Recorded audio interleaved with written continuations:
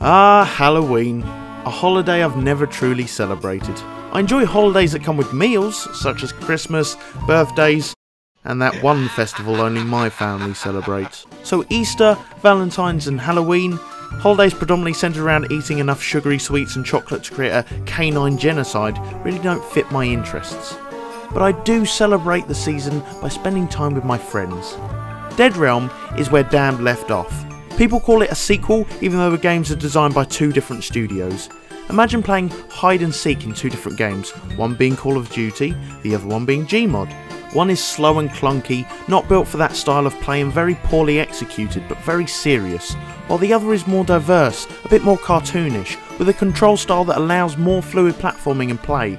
Respectively, that's Damned and Dead Realm. The former is clunky and stiff, the latter is more controllable and fun. Dead Realm doesn't rely on the rather boring fetch mechanic of key finding.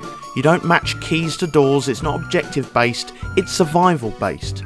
You're a group of highly varied teenagers ticking all the diversity boxes or running for your life from some spooky baby or wolfman or old woman. Movement is fast paced, meant for chases and platforming rather than long slugs through the darkness. Where Dead Realm differs is the way that it scares you. Damned is slow for a reason, its method of fear is the surprise of the unknown.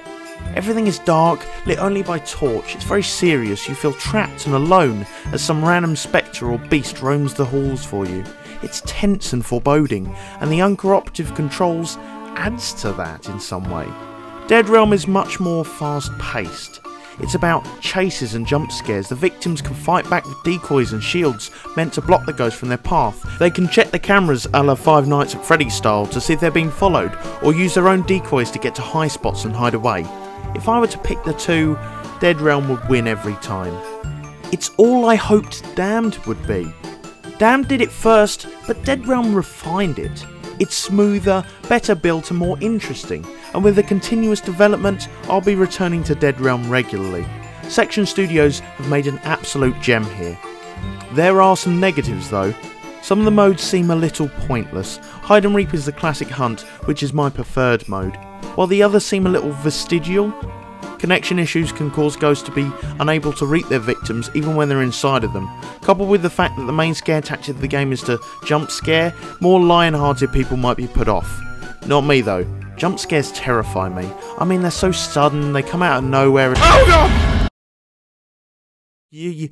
You will like this game if you like Damned, baby ghosts, and running for your life.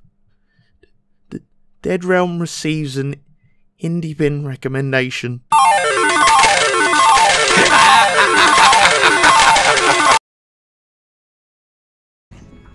One more! Oh, I pressed the wrong button.